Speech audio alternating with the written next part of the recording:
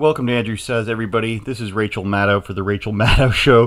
WWE went to Saudi Arabia on Friday, which they have a contract with them to go there many, many times between now and 2030. Now, if you didn't know, they already went there once earlier this year, and it was kind of weird. But the problem I have here is, now that the journalist has been killed, there's this big controversy around whether or not the WWE should have went in the first place. But like I said, this isn't the first time they've gone there. So all of a sudden there's this big controversy as if Saudi Arabia wasn't some horrible regime that's oppressing women before this. And it's not just a virtue signal, it's just that, like, Saudi Arabia is messed up, okay?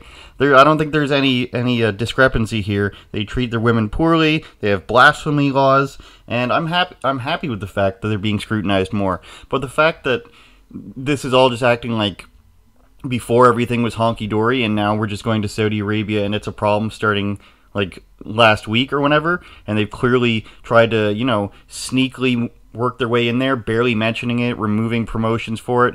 It's become a problem, and now it's suspicious as to why it's all of a sudden just a problem. That's the first point.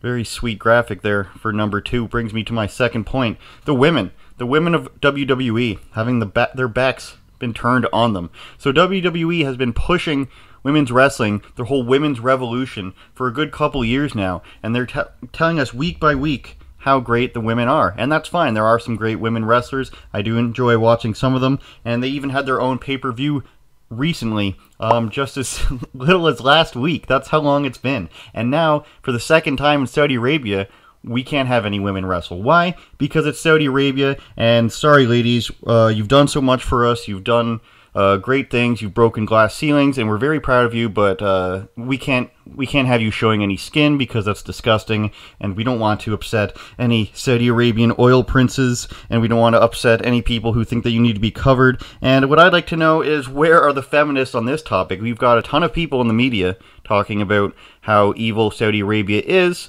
but we don't talk about why that is. We can't bring up that they are actually anti-women, but over here in America, it's so bad.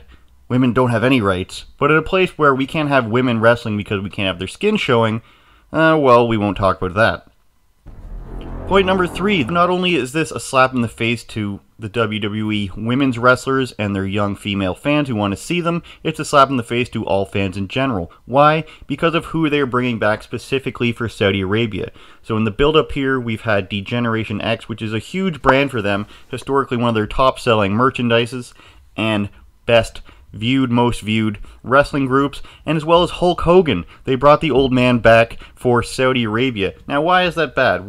Because why isn't it going to Brooklyn? Why isn't it going to Chicago? Why isn't it going to Toronto or the UK? Probably the most loyal places for wrestling fans to show up and support people. But no, there are no build-up matches.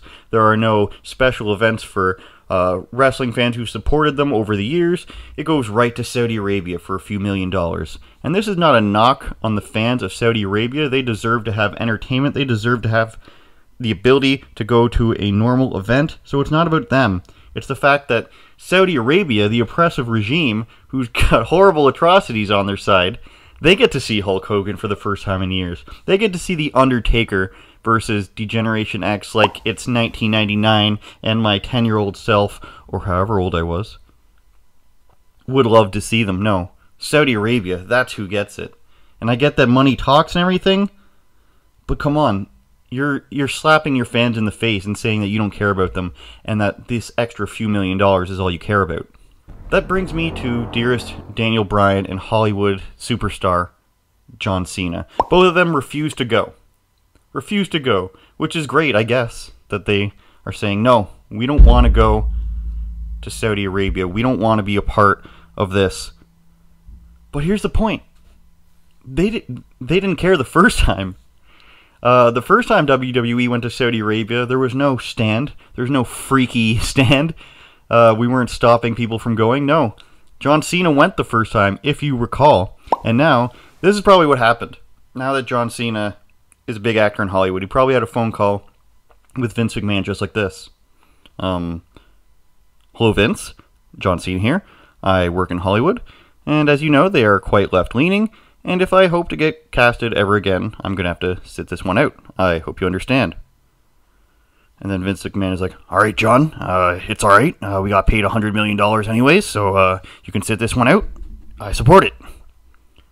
And that brings me to China. WWE has been pushing this big promotion in China, John Cena being there, and I'd show it for you right now if the WWE copyright people wouldn't drone strike me right now, but they would. So they got a big deal there. John Cena's even speaking Mandarin, and China, who's got people in work camps, they've got their new wonderful social point system where if you're caught doing anything the government disapproves of in public, you're going to lose your score and not have the luxuries of a regular person, aka a free and open society. But this is just fine and dandy for everyone, isn't it? Nothing wrong with China. So is there going to be a big stink about it the next time people go to China in WWE? I don't think so. Because there's a glaring hypocrisy here, where the media gets to decide what we should be upset about. The media, and I don't mean everyone, of course. I mean the establishment media, like the CNNs and the Washington Post and the New York Times, who have been pushing this thing with Kasagi, and that's fine. You shouldn't kill journalists. But what does wrestling have to do with it?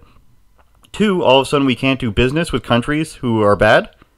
So then the third point is, where's the consistency here? Are we going to shut them down or chastise them for going to China, who is not the worst country in the world by any means, but a social score? Color me not impressed by that, because it's ridiculous. The overall theme here is what is okay and what's not okay, and I think it's all of it's okay or none of it's okay.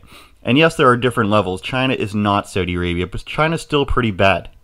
Why can't we work with Brazil more? Why can't we work with Western Europe or Japan or Korea more instead of China and Saudi Arabia? Because this is the mess that we get ourselves in. We're okay with taking business from them and making money with them, but when it comes to a wrestling event, we can't go there? Make up your mind, and I want to know what you think. Would you rather condemn these countries but still work with them, or would you rather completely shun them out and have us deal with people who are only like-minded in freedom, who only want freedom of speech, and who treat their citizens properly?